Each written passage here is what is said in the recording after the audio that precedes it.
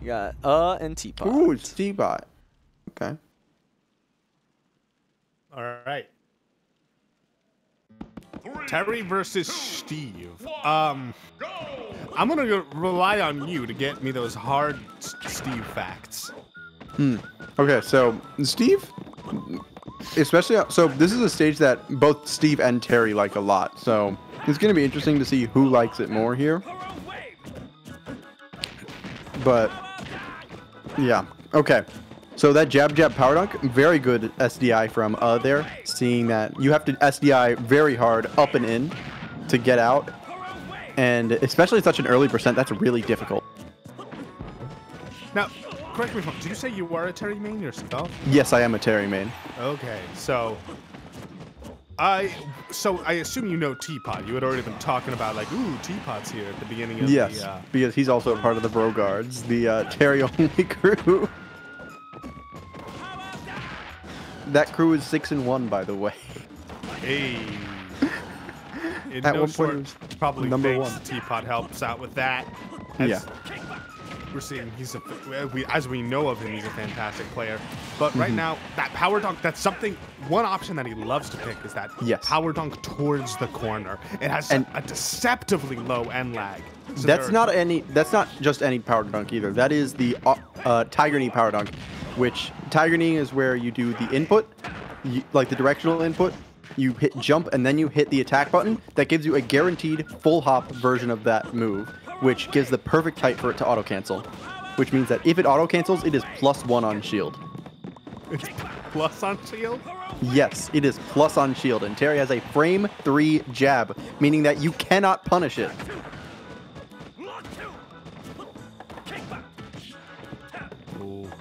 But so question, if you're Steve, can you put blocks in place to maybe get like sort of contest that, that power dunk?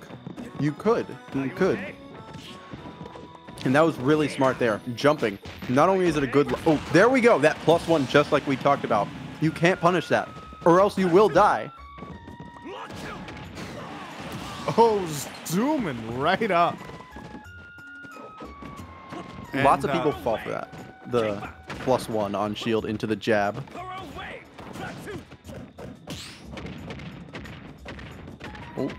Oh, big damage right here. Goes for the spike on that, I think it was back air or forward air, but... Don't try to punish that. You will get hit. That is a true frame trap. Not even in like the Smash Bros. Frame trap kind of sense. It's a traditional frame trap. Textbook. Because that is +1. Oh, the pressure right now. And I didn't even see how he got to that percent so quickly. It's just Steve does so much damage, you know? That was 50% off of that first combo. It's very difficult. Let's get a no, this is the replay on the last kill we just had. Look at his pressure. He couldn't even stay in shield. Otherwise, that probably would have threatened a shield break. Yes, it would have. Yeah, turning around at the worst possible moment. It's especially because Steve normally kind of slow moving around, and then all of a sudden he gets into this cart and he zooms right at you. So you're kind of doing this dashing at this particular length, thinking that you're safe. Like Steve, he's so slow, and then nope. Yep, just has that burst range.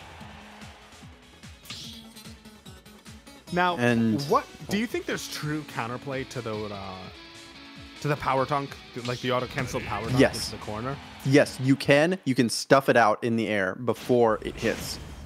That is how, like, I remember there was one set. I think it was between no, not a coward. It was Enharmonia, and a Robin player, and XeNO, a Terry player, and Enharmonia just stuffed it out every single time with that Levin sword. So, if no, that was a nasty grab. Just whenever I see that, I'm just like, ooh.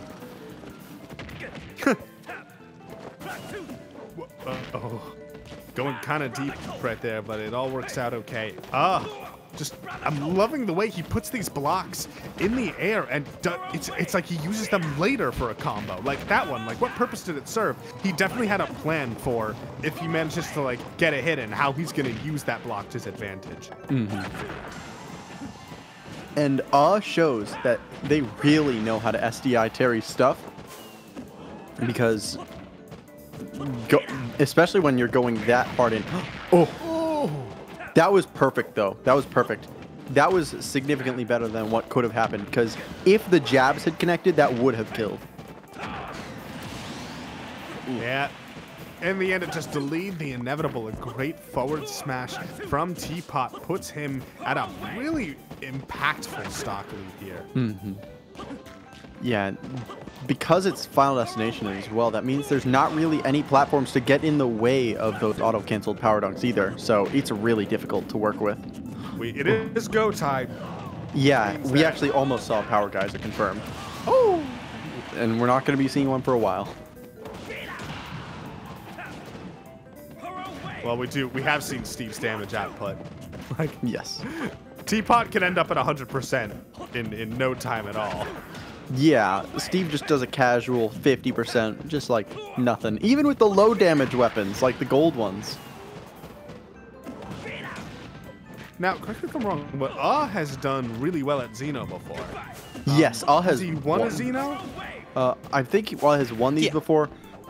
Yes, and has gotten really good placings, even against some of the like big names of people you think of when you think in-person Xeno, like John Numbers and Sinji, getting third against, getting third at a tournament that had those two getting the grand finals. I do really like the sort of movement options that he's using as Steve, and it's not conventional movement options the way we think it. But it just like puts a block down, and it almost reminds me of Peach. How Peach will like, he's alive. Wow, just barely able to make it. Mm-hmm. It's always so scary seeing Steve's try to recover. Oh, and Go is active again, so. Oh, never mind. This is even. Yeah. It felt like Teapot had this massive lead the entire game, and all of a sudden, this is just completely even. Yeah, and. It doesn't even have diamond weapons right now. I don't know if he needs them. Oh, there they are. Probably wants them, you know, just to... Probably wants the diamond weapons, just to, you know, get a little bit of that oomph. Yeah. Yep, and there you see it. Diamond weapons should be good to go now. Mm-hmm. Oh, he's trapped! That was such a smart getaway option. But now that has the diamond weapons, that means that Go is going to be a lot less likely to happen. Because, oh, that was the perfect chance to grab. Teapot looking pretty comfortable at only 50%.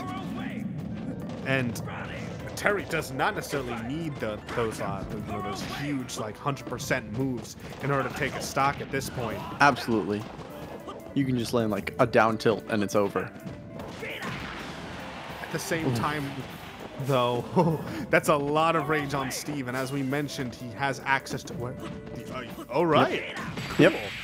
Oh no. Yeah, what option did he pick there? I think he was actually trying to stuff it out, but it was a little bit too late. Yeah. Get a replay on that. Mm-hmm. Also, this recovery here, so cute. And I love the reaction on Teapot. He knew what he was going for immediately, and he was already still there for the sledge trap. Oh no, he had thrown out the grab. Okay, I see. Yeah, we hadn't seen barely any grabs from that entire, both of those games, it feels like. Did he grab him once? No, he did not. Well, he grabbed him in game one, I think. One time in game yes. one. I mean, I feel like when somebody doesn't use... I understand that Steve's grab is very committal, but if he's not going for it at all, that kind of speaks to the fact that Teapot's not really putting... He's staying very mobile. He's not just, like, sitting in shield. So, yeah, for the most part, is having to find different ways in order to intercept and catch him. Yeah, that's also very good from Teapot because... A lot of Terrys will just start to get a little bit like grounded because Terry does have very strong ground options, but you know, Terry does have much better movement than the other fighting game characters. And Teapot's making good use of it. Oof. Just already 34. Oh no. This is just... That was almost a kill right there. Oh, there's the grab. Able to get a decent amount of damage at this point, but 109% already. Oh no! To struggle. Teapot is just catching those reads every single time, seeing, is gonna just drop shield right here, or is just gonna be right here, perfectly timed for my offensive option. But now there is this is quite a response though. Not quite actually killing Teapot just yet, but 133%, pretty much unanswered. Also, I really like that crack shoot from ledge. That's a ledge get up option that Riddles does a lot as well. I know a lot of people don't like when the most famous player of that character likes being mentioned, but that's one that you don't really see that many Terry players use, except for the really good ones. Where'd he go? Oh, that traded in the weirdest way, and again with the SDI, it's so good on Uz's part. Mm-hmm. And look at this, already 72%. It felt like Teapot had just this, if you were just to look at the beginning of this game as a snapshot, it seemed like he had it won, but now he's actually playing from behind. But I mean, this is like 2 good hits, and that's a kill for either of these players. You know, like 2 good hits to convert into a combo, and that's it. Oh no. What a tech! What a tech! Turning that all around. And this way, he just sets up these. He just sets these blocks, and it's just a contingency plan. If he manages to hit Teapot, he can use it to extend his combo. If he gets hit, he's just ready to tech it. And Teapot barely had time to turn around before he got hit with a forward smash in his face. And that is, I don't think I need to. I can understate how massive that is. We now have a huge lead for and that lead seems to be only growing. Oh my, okay. I'm actually surprised that that beat minecart there. I guess it's because it hit Steve. Oh, does he have his jump? He does. Yes, he does. And yes, very good jump from that to stay safe. Ooh, that was almost a shield break. Because, that forward tilt is safe on most characters' shields, and if you space it properly, it is safe on everyone. This is go time. Ooh. He's at 100% exactly. And at what percent can we start expecting to be in kill range? Now, actually, we are in the danger zone, folks. Oh, he goes from the footstool out of shield into down air. Such a good option. Just the extra added safety that he goes from footstool and he can react to the fact that footstool connected. Because as we were seeing before, you know, he didn't always know the ending lag on Terry's moves. And right there, because he didn't get the auto cancel of it, it was guaranteed. He and could have that's going to be shielded. Teapot. Look at this. Wait, really? Look. yes, he went That's for. not guaranteed? He went for down tilt. Yeah, he went for down tilt. Ooh. And down tilt is frame 6. Why you mashing, bro? Hit the block button, down tilt homie. is frame 6. All right, so never mind. Yeah. Forget what I was saying about the footstool being cool. Sorry, I guess it was actually unnecessary. But no, it's what are you doing? Why are you doing this? It's so funny. Anyway. And because that was the second frame of down tilt as well, that means that it came out, that it hit on the 7th, or technically I guess 8th. Yeah. Wait, because we saw the did second move frame as well. come out though? So down tilt second frame. Oh wait, no, you're right. That It would was be the pre. It's like the wind up for it. yes. So right? that means that so it was a decent amount of frames of time that they could have shielded. If they had enough time to do 2 frames of extra leeway. Well, Are Yeah. you sure that was a down tilt and not just a crouch? That is down tilt because you saw the leg moving. Yeah. Ah, okay. And All right. block is frame 1. So like, if he was just holding shield, he would have been fine. And also, if he was crouching, he would have gotten reduced knockback. I don't know if that would have actually changed, but... Just hold block, homie. I know it's scary to hold block in this game because the game might be like, I know that you pressed a direction 1,000 years ago as prophesized by the Aztecs. So I think you might want to buffer a roll and die. And you're just like, take my chances with mashing, bro. And if they had just blocked that, they could have gone for like maybe an up tilt or maybe just an up smash. Terry has a lot of good out of shield. Yeah, so do you think that footstool was accidental then? He was hoping to just go for... Or is it like a mix-up kind of thing where a lot of... Like, how is your opponent going to expect shielding immediately after the footstool?